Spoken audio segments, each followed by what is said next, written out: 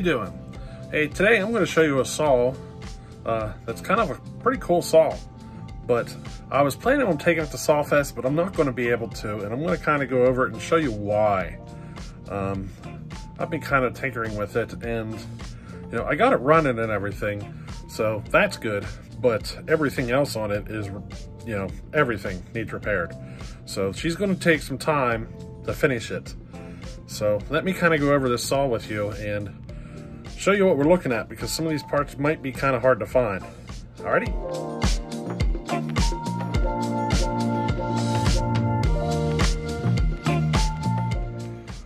All right, so this is a Homelite 550. This is Dyno Joe's Homelite 550. So it's a basket case saw. Pretty much everything on it that could leak is leaking. And it's pretty rough. I mean, I just now had it running, and she's spitting all kinds of goop up into the air box. I think it's actually bar oil. You got it running down here. I think it's the old motor oil bar oil. You see it's over here too. And which is kind of funny because, you know, it looks like they were running motor oil in it, like used motor oil for bar oil. But the funny part is, if you look up here, nothing comes out where it's supposed to. So, you know, she's probably going to need a new kit put in it for the oil pump. That's one of those parts that can be hard to find, but I think I know where there's one or two sitting. So I'm trying to remember if he still has them or not, but I'll contact him and see if he does. But I think we're going to need an oil pump kit for this saw. When you do find them, they're not cheap.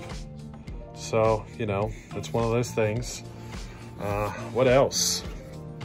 The muffler's held together with wire. So I want to see what's going on there and fix that. She has the worst air leak I've ever seen in a saw. I mean, you can't even touch it without it shutting off on you. Like, you can get it to run and idle, but as soon as you touch it, she just wants to shut off on you. Like, even if you try to tilt it just a little bit, like, it's pretty bad. She is just barely running because of how much of an air leak it does have. Now, it's not at the intake boot. I did confirm that. The intake boot looks like it was actually replaced at one time. I'm thinking somebody might have assumed that was the issue, and that was not the issue. I do have another intake boot I'll probably throw on it when I tear it down, you know, just to be on the safe side, but I don't see any issues with it. I mean, it's still good and soft and everything, and it actually looks like it was replaced at one time. The work I had to do to it to get it running was really just in the fuel system. She was all stuffed full of the nastiest stuff you can imagine.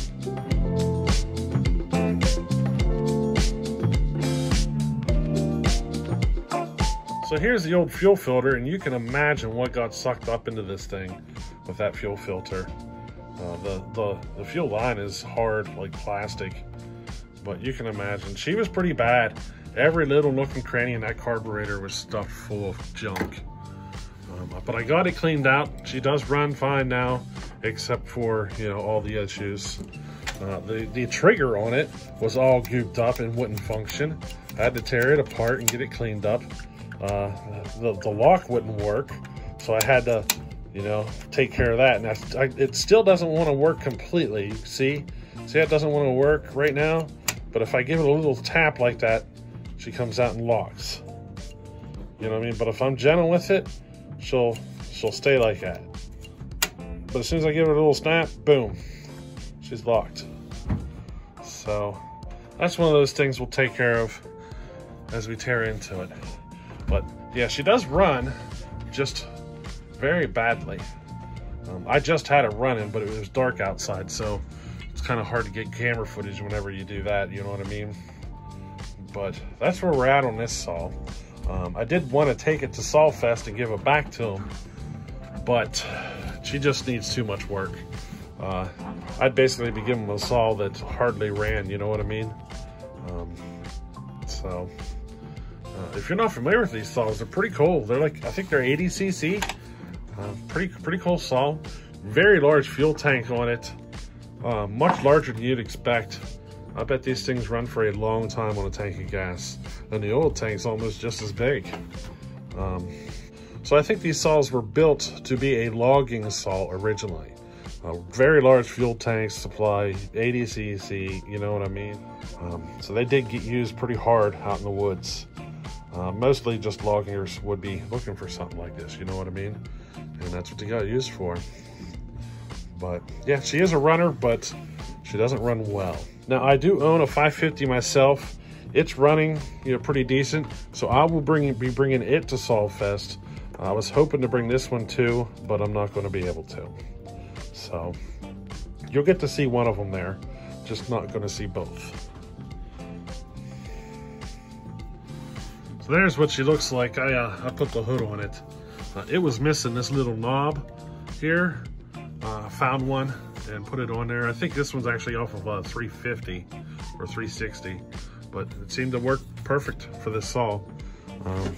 So there you get it with the hood and all. This is going to be a project we're going to be working on. This is just a repair.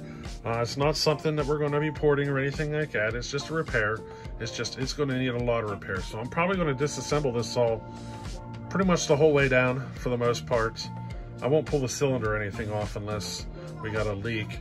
Now this is a project you're going to be seeing here come up. This is not a port job. This is just a simple repair job that we will be working on. And it's going to take some time because some of these parts might be difficult to find. But we're going to try to get her fixed all up nice and neat for Joe and, you know, get her back to good condition.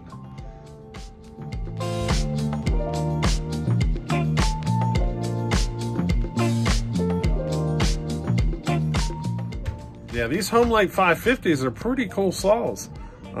They might be one of my favorite larger displacement saws that Homelite ever made. It is a piston ported. You know, I'm actually looking to collect all of these series of saws. So I have like the 35, the 350, the 360.